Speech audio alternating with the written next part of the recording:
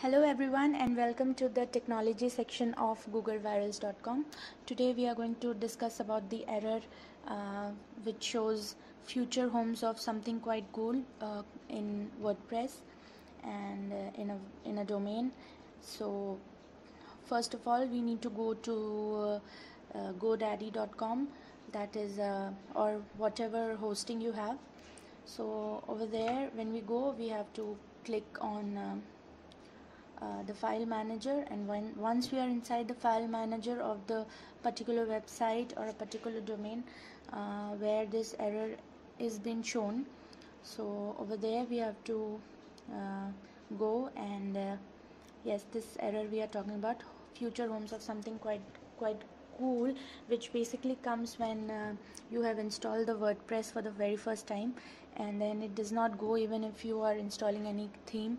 So once we are in the file manager of your hosting, you will be able to see all the files related to your website. So you have to search for the default.aspx. Alright, once you have searched it, you open it and check the text or the content which is there on the file. So it must be having the future text, future home of something good text over here, and if you get that, that means this is the file which you need to alter, or you might need to delete it. So it's so over here you get future home of something quite cool. So this is the file which we have to fix, or basically I don't like to delete any file, because in case you need it later, you can always have it.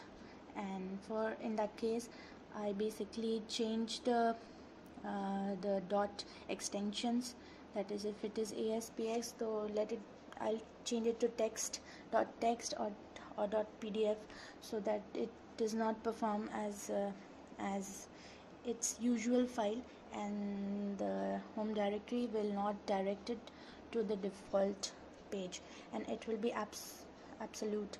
So so we are just fixing it over here, and we have already changed the extension, and we'll wait to see if we get the result.